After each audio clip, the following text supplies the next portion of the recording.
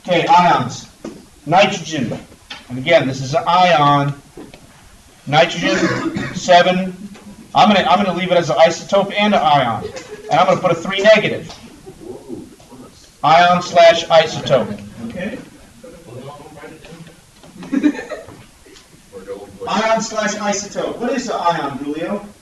An ion is something that has, and it's like the same amount of protons, but got different amount of electrons. Right, so now that's why I have a negative charge. All right, how many protons does this have? 7.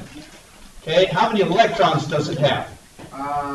We're going to do the number of atomic number minus the charge. So, Tylora, what's minus -3? 7 minus a -3. 10.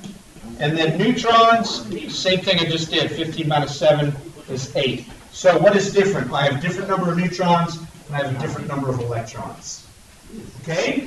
Now watch this. Watch this here, Weezy. Okay? If I switch the charge from 3 minus to 3 plus, then what happens, Tylora? 7 minus positive 3. What is 7 minus positive 3? Minus +3.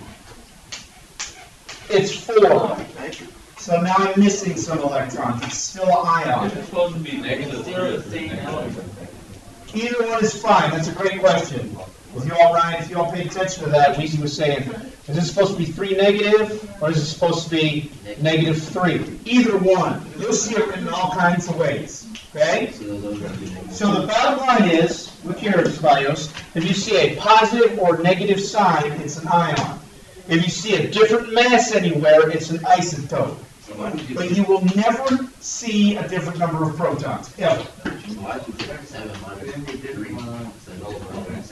7 minus the charge. What's 7 minus the charge?